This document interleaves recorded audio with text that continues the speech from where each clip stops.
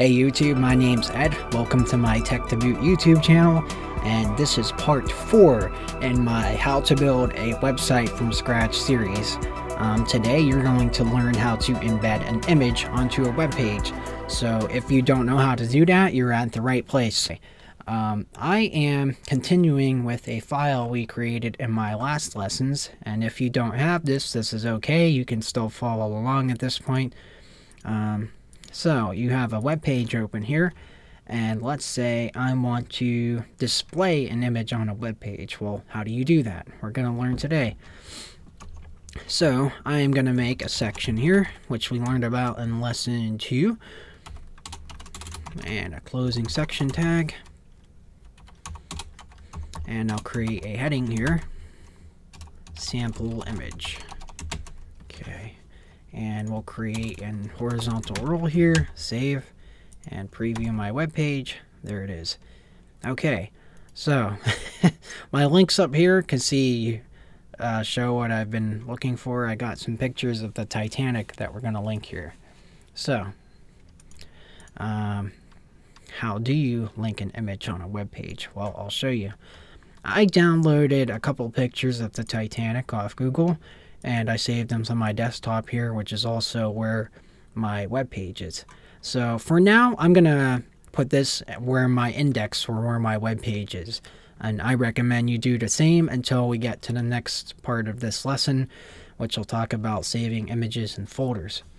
So to display an image on a web page, what we're going to use is the image tag. And again, HTML and acronyms, I talk about this constantly, but everything is shorthand in HTML. So the image tag is spelled IMG. Okay, and we're going to put a space, and we're going to use the attribute called source. And that is shorthanded by the letters SRC. Okay, and we're going to put an equal sign with 2 open parentheses and close it. Now, if I save and preview that, you will get this. In the olden days, which I find myself saying a lot in these videos, you'd get like a little blank thing if an image wasn't hyperlinked right. In this case, it's not showing anything, and surprisingly, the console's also not doing anything. So, to link to my Titanic image, again, I have 2 files I downloaded here. I want to display this picture of the Titanic here, this black and white one. I love the Titanic and the history of it, so it's the first thing that came to mind as to what to display. And I named this file Titanic, and the extension is PNG, which we're going to talk about extensions in a bit. And so I will put the word Titanic.png, save that file, and if I refresh, there's my picture. So if you've got this far, good job. You've learned how to display an image on your web page. If you don't see it, there's a lot of ways you could debug that. One of them is by using the DOM, or Document Object Model Inspector, and viewing your console. And it will typically tell you when images don't load, either they're missing or maybe it's the wrong extension. So that's a good way to figure out why an image isn't showing. But the most common thing, make sure that the file name is correct. And notice there's no forward slashes or anything. That's because that image, again, is in the same folder as this current web page is. Okay, continuing on.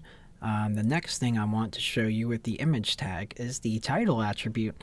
So if you watch my last lesson, we put a title attribute on an anchor tag. And if we moused over that, you would see this little gray box with that text. Well, you can also do the same thing with images. So in here, I could put title, and this is a picture of the Titanic. I'm going to save that, and you can put whatever you want in here, whatever is relevant to the image you're displaying. Refresh. If I mouse over, there's that gray box. This is a picture of the Titanic. So you could use the title attribute on images, and you can show that gray box. Personally, I don't care about it. But it's something you could use if you want. And a more important thing for images is something called the alt attribute. And that is spelled like this, ALT equals and double quotes. By the way, with everything we're doing with these attributes, you can also use single quotes. That's perfectly compatible HTML code, but for consistency and because a lot of lessons and code you'll find on the internet and things like that, it's best practice to use the double quotes for HTML, but not wrong to use single quotes. Anyway, this alt attribute is basically a description of what your image is. So I'm going to put, this is, actually I'll put something short, like old picture of the Titanic at dock. And save. Now, refresh. Now, unlike the title attribute, the alt tag doesn't actually like physically show anything, but it's something very important for images for a couple reasons. Number one, if an image fails to load for whatever reason, if you don't have that, it will actually show that alt tag depending on the browser and circumstances to the user. So they know that, okay, the image isn't showing, but we know what was supposed to be there. The second and more important reason is for accessibility. Somebody that might be a blind user to a website, which there are people that do that, they obviously can't see images on a web page. So the alt attribute helps them understand what they're looking at, or what they would be looking at if they could see. So it's an important thing for that reason. Or maybe not even somebody that's blind, but somebody that has like those conditions where you can't see certain colors. There's a lot to think about when designing websites that people don't think about, and maybe somebody can't see or interpret an image the correct way.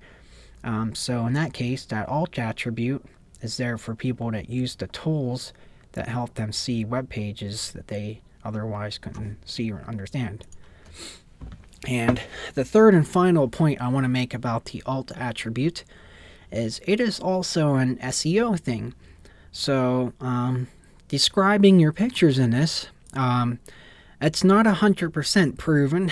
We don't know all the secrets to how Google and Bing and all that works, but it's good practice to put descriptions of your images. It puts keywords in your web pages, and it also has a small role to do with things like Google Images. They help understand what pictures are and how to find them on web pages as well. So very good practice to use this alt tag. You don't see it, you don't have to put it there, but it's I would advise it, especially for the accessibility side of things. Okay, continuing on with our image lesson here. The next thing I'm going to show you is how to link to images in a folder. So as you get further along with your website building and you have more and more pages and files, you want to keep things as organized as possible. And a good way to do that is to keep all your images in a folder. So I am going to create a folder where my pictures and my web pages are, in this case my desktop. Create that folder and name it images. And you can name this whatever you want, but name it something without spaces in it. So it's a good practice to keep it simple, like images, or if you're going to use a space, I would suggest using an underscore. Otherwise, web browsers can really screw you up with that. Same with the file names, like these. Like, I wouldn't call it Titanic space 1, because that space can cause issues depending on what browser you're using. Anyway, I am going to drag this Titanic image into this images folder. And then on my web page, I'm going to, in the source right here on my image, put the name of the folder, images, / and then the file name, titanic.png. And if I save that and refresh, there's my picture. I didn't break anything. And now my website is more organized. So that's how you link to images and folders. If they were a folder above, you can put 2 dots, double dot, and then a / to whatever the folder name is. You could step into, above, and wherever you are in your current directory. So yeah, there's multiple ways to link to images though. Now another way to do this, which I don't advise but it's an important lesson, is linking to images on another website. So I have the Wikipedia article up here for the Titanic, and here's a sweet picture of it. And what I'm going to do is click copy image address. And if you don't have this option, you can view that image in a new tab, of course. And here it is. I am going to copy this entire address and create a new image tag on my file. Source. Now, in the source attribute, I am going to paste that link to the Titanic that we just stole off Wikipedia. And let's see what happens. I actually don't know what's going to happen. And there it is. So, that is hyperlinking an image off somebody else's web server. If you were actually on the web server, you don't want to steal bandwidth off somebody, especially like Wikipedia. And if you were on the web, sometimes they can actually detect that and it will block the image from loading. But the reason I'm showing you how to do this is because if you get advanced or you get a high traffic website, sometimes you use something called a CDN, or Content Delivery Network. And if you use one of those, you might store all your images and media on there separate from your web pages. So that's an important reason as to how to understand how to link to images on another website. And similar to my lesson I gave on creating hyperlinks with an anchor tag, the same concepts apply to images. If I'm linking to another website, I want to include that HTTP or HTTPS protocol here. If I didn't have this, it would look for a folder called upload.wikimedia.org, Wikipedia. It would look for all this on my server or computer. So you have to have that attribute here, or not attribute, I mean protocol, for it to be able to load images off another server. So, not to steal bandwidth off Wikipedia or annoy them, I'm going to get rid of this. But now you understand how to hyperlink off another server and why you would want to do that at times. Okay, the last thing I want to talk about with these images is how to resize them. So obviously, this picture right now is kind of huge on here. So a simple way to manipulate that would be to either change the height or the width. And both height and width are attributes in HTML for the image tag. So if I space this out, I could type in width equals 350, and that's it. I could save it and view, and as you can see, it scaled the picture down. I could also put the height and make up a number for that, like 100, and it would actually scrunch the image. If you grew up in the 90s, you've probably seen ugly ass websites that did stuff like this. Later on, as we learn CSS, to learn how to dynamically scale images the proper way, but the easy way is to just use that width attribute there, and it will automatically size it appropriately with the height. Now, one last thing I want to talk about here too. There used to be a tag called align, and it would help you align a picture to the left or right of text or the center. That is now depreciated with HTML5, and it's been replaced by CSS. So as we learn CSS eventually, you will learn how to do that.